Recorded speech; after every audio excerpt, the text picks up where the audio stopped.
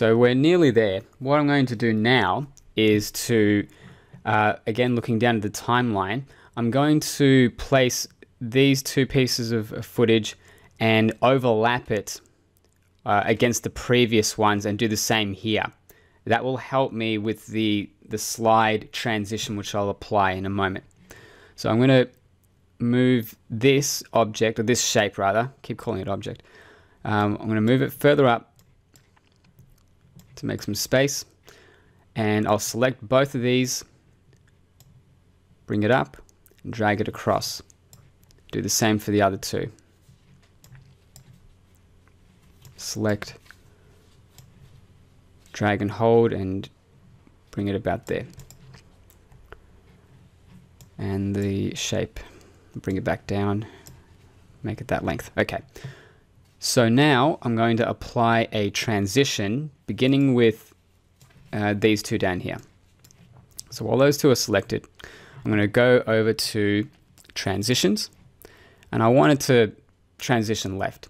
So I'm going to go here, click and hold, slide left, and bring it down until I see these two green rectangles.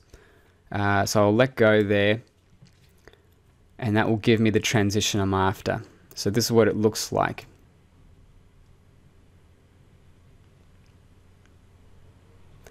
Okay, I'm going to have to edit that. So I'm going to remove those two, it's in the wrong spot. Slide left, I'll bring that down and bring it over here, which is what I really want to do. There. And so now we're nearly there. So I need to bring, I'll just zoom in a bit more. These two here, I'm going to make sure they end up at the end of these green rectangles. So I'll select both of them, drag it over to there, so you see that yellow line.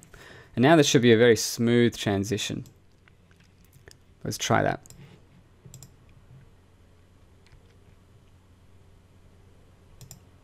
Great.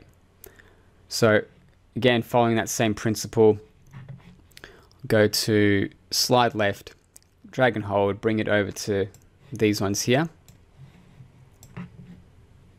And this time I'll shorten them. So I've selected both of them by pressing Control, and I'll drag it down till that yellow line so it hits the end of here. So we should also see a smooth transition there. That is a lot faster though, so I'm going to make it longer now to smooth that out a bit. Again, drag these out here.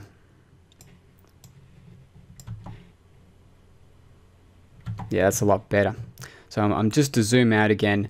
Now I'll add a music track from Camtasia called Morning Cafe, which I think is quite fitting. I'll make this a little less noisy, so I'll reduce the volume to just under 50%.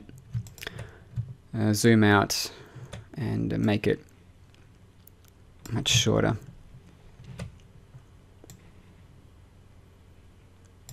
Okay, so with that music track in place and those transitions, let's see how this looks.